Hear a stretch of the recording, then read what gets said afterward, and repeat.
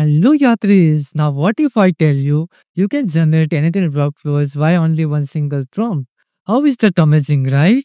So, as you can see, I just give a single prompt where I just said to create the automation where I upload the video on my YouTube. It automatically posts on all social medias.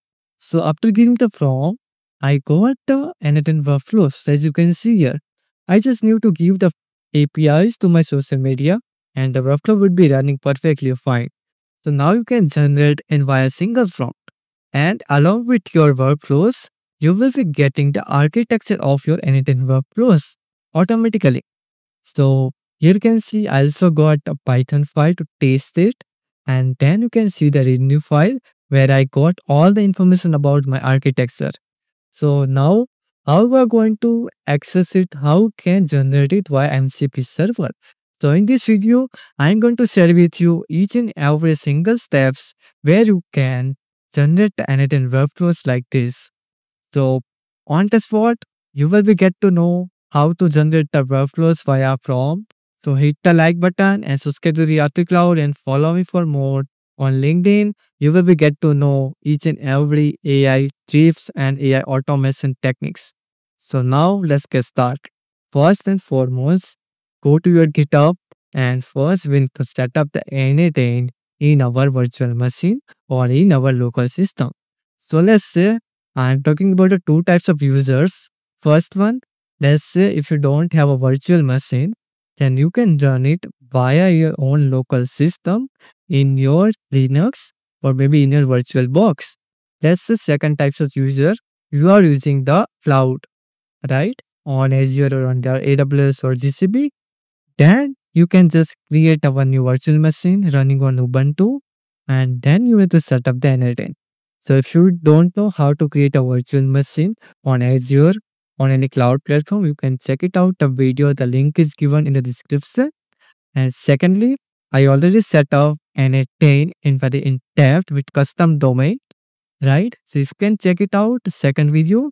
Now in this video, I'm going to share you how to set up via n8n MCP in just one click.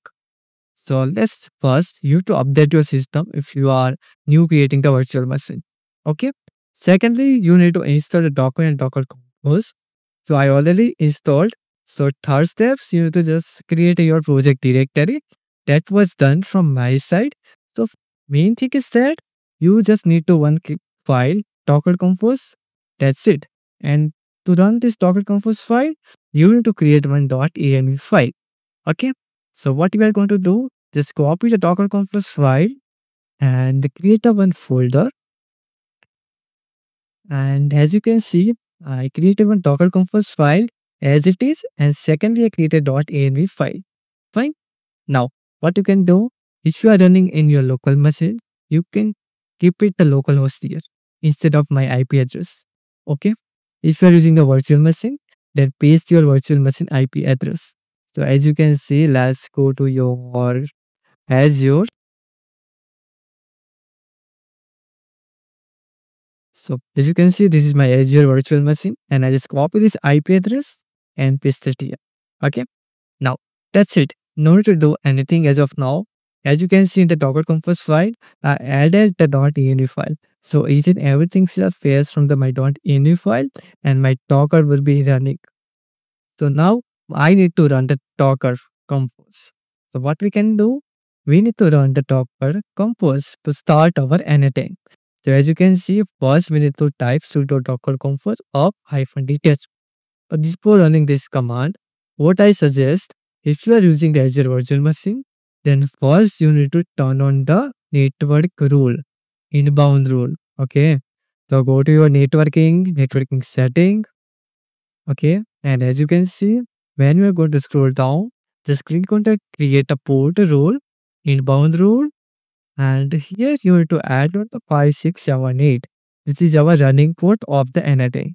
After click on the add, you are able to see this type of the 5678 port access. After that, you are good to go to run n8n in your virtual machine. So let's go to cursor and let's paste it here. Now you can see my Docker Compose is up to date. So what I can do, right? I just open this URL, and as you can see, my n8n is running now. Okay. After set up your account, you are able to see the page. Okay. Now, next step, what we can do? We are going to set up the MCP server. So let's go to your repo, go to your mcp.json file. Fine. So as you can see here, I need my URL. As you can see, if you're using the localhost, then keep it as you can paste it via your IP address. And you need to enter your n8n API key. So how to get n8n API key? So go to your n8n dashboard, go to your three dot settings, and let's go into the n8n API. As you can see, I already have the API, and what you can do, you can remove it if you have, right? So let's create a new API, give the name n8n API, whatever you can give. Set expiry date if you wish. I will set it as of now 7 days, and just click on the next, right? So I got the API key, which is only one time visible. So keep it on very secure place as of now, right? So let's go to your GitHub, and I'm just copy this file. Now we need to paste into mcp.json file. So how we can do? Go to your cursor setting, and go into tools and integration. And here you can see my MCP configuration is error showing. I need to set up it, right? So first I'm going to click on the add custom MCP. And as you can see, which is automatically created mcp.json. So paste it here. And here I need to enter my IP address, correct? So go to your Azure, copy the IP address. Let's wait. Yeah, copy this one and paste it here. That's it. Now let's say I want to paste the API key here. Let's go to your n8n, copy this one and paste it again. Fine. After that, what you can do, go to your cursor setting, right? And let's wait once again. Go this one. Let's remove this currently. Okay, all set. Now go to cursor setting, tools and integration. Okay, global MCP configuration chosen is saying something error. Let's me check once. Okay.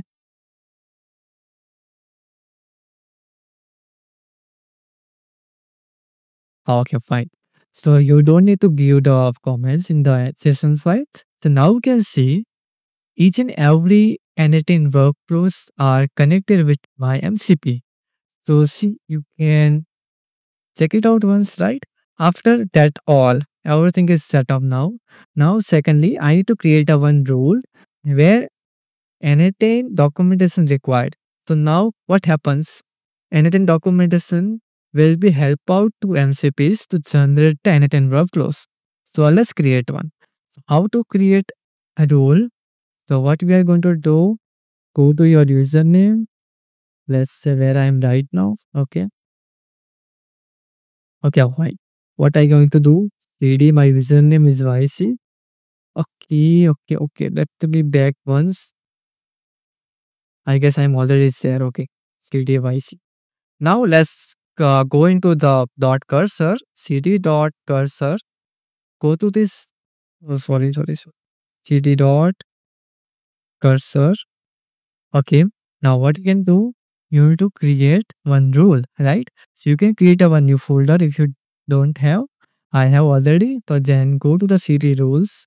Else you can give the one command mkdir rules. That's it. After that, as you can see, I don't have anything, correct? But it's wrong. It's the hidden files. So just click on port dot to open into the new window. As you can see, one file, okay, after the loading. So let's wait to load this. So you have to create a one file, right, with this .mtc extension, and you need to paste this code as it is. How can find out the code? So go to n8n MCP, and this is the file. Okay, so copy this one. As you can see, what I mentioned, you are an expert in anything automation and all the information is there. Okay. You can see the insights and what you need to take care, the strategies which you need to follow, what if any errors occurs, right? What if any important rules which you need to take care. So everything I mentioned here. So this is help out to the MCPs to generate the workflows, right? So after paste it here, Control S and save it. And you need to just make sure you are click on the always apply, right? Now MCP server is set up now. Now you are ready to good to go to give the prompt. Okay. Now let's give one command. So let's say I'm giving one command to generate 10 workflows for my YouTube channel. So first we are going to generate a very quick prompt. So let's go to the ChatGPT and paste it here and say give me a proper prompt to generate the anything workflow in depth. Sorry, in depth automation. Fine. So let's wait for the output. Now you can see I got the prompt. So copy this prompt and paste it here. Right? And let's say not use n8n MCP. Now let's wait what we are going to get. So you can say this is calling the n8n MCPs, right? So first one is gonna be list the nodes, okay, and everything is gonna be continue. So now let's wait to generate each and every nodes and getting the final output. Yeah, now you can see it's generated, but still is asking me, do you want a JSON export file?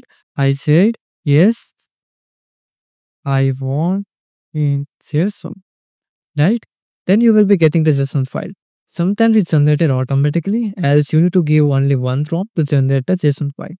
Okay, so now let's wait. It's gonna be generating now, and I don't think so it take much time. Yes, now it's generated now. Let's copy this one. I guess it's not gonna be pasted there. Okay, let's create a new file. Paste the JSON and paste it here. Right? Let me download this one. Get down into let's say into the desktop.